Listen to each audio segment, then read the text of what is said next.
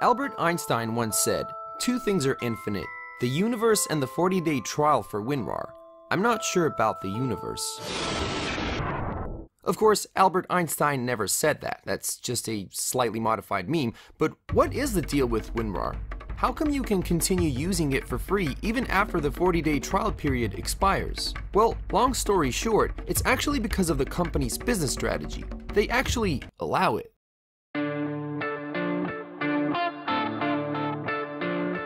In 1993, the world was introduced to Rashal Archive, or RAR, a proprietary archive file format that supports data compression, error recovery, and file spanning. It was developed by Russian software engineer Evgeny Lazarevich Rashal, but the copyright for the file format is held by his brother Alexander.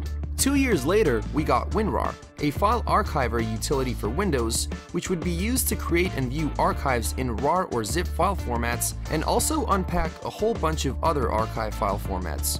WinRAR is distributed as a try-before-you-buy software, which should mean that you can use it for free during a defined period of time, and then make a decision on whether you would like to keep it or not. If you would like to continue using it, according to the terms of use, you have to purchase a license. But if you ever use this software, and chances are you probably have, you know that you can continue using it after the trial period, despite the fact that you didn't purchase a license. And all the functionalities that were there when you just installed it will still work. The only thing is that you'll constantly have to deal with its hallmark reminder message. Please note that WinRAR is not free software. After a 40-day trial period, you must either buy a license or remove it from your computer. Now, if I guess that the majority of the people watching this video never purchased that license, I'm pretty sure I won't be far off. Home users rarely do, and if you're feeling guilty about it, don't be so hard on yourself because the company knows that you're using their software for free, and as it turns out, they actually allow it.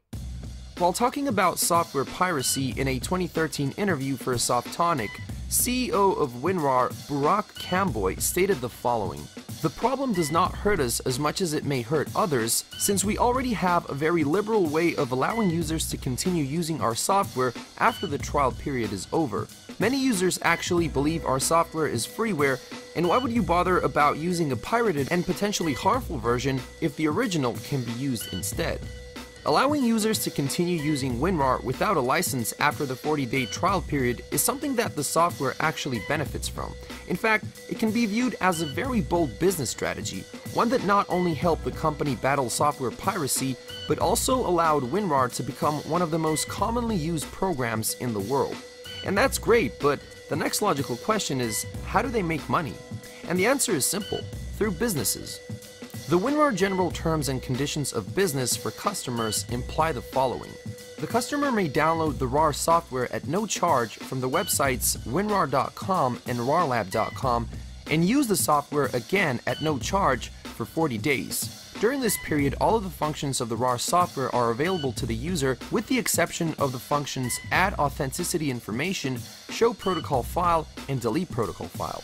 The purchaser should test the RAR software during this test phase to determine if it meets his requirements and needs. In particular, the customer must determine if the RAR software runs under his operating system and in his desired hardware and software environment. He promises to acquire a license for the RAR software only if and when he has assured himself that he can answer the above-mentioned questions with yes.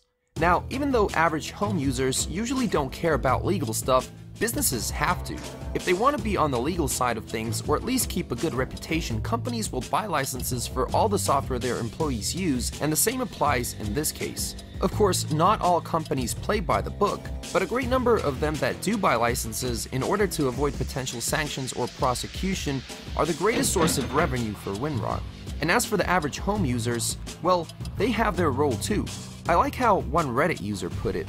Those users still help in small but important ways by keeping the software in use, keeping download counters high, leaving ratings and reviews, keeping the name out there and recognized. By allowing regular users to keep using the software's functionalities, but with the price of constantly getting the little nag message, the company increases the chances of people actually purchasing WinRAR, whether it be out of honesty, guilt, or even by accident. Getting users to buy fully featured programs is not that easy. According to industry research firm SoftLetter, 66% of online companies surveyed had free trial to paying customer conversion rates of only 25% or less, but in the case of WinRAR, it would appear that they simply want their software to be out there. So much that in 2015, they officially released a completely free-to-use personal edition for China. It's also worth noting that WinRAR has an Android app. It is free, but it can accumulate revenue through ads. And in case you're wondering, no, that version actually doesn't have the little nag message.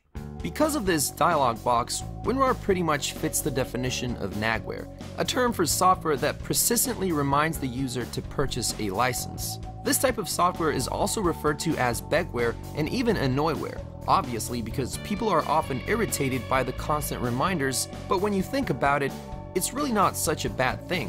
At least not in the case of WinRAR. The developers could easily prevent you from using the software after the 40-day trial period ends, but they don't. Sure, it is a way of keeping users from switching to free alternatives like 7-Zip, but still, in my humble opinion, that's a pretty cool move. But that would be all for this time. If you enjoyed the video, please leave a like and maybe even share the video with your friends. For more content in the future, just hit that subscribe button, and I will see you in the next one. Thanks for watching, and as always, stay strong.